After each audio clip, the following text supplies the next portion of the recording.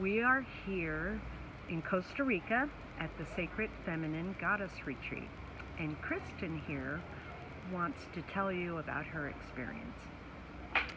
This has been an incredibly powerful week.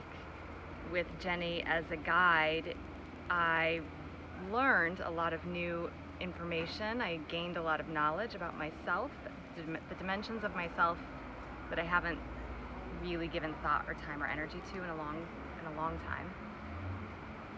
And I think probably more importantly with Jenny as a guide, I found the wisdom that is inside of me and always has been, and I found the courage to receive that wisdom and to sit with it and to know it and to own it. And I feel tremendous shifts in my life and how I think about myself in my relationships with others, in my relationship with myself, in my professional life, and I'm really excited to carry this energy home and transform my world around me. So how was your relationship with some of the women, your fellow participants?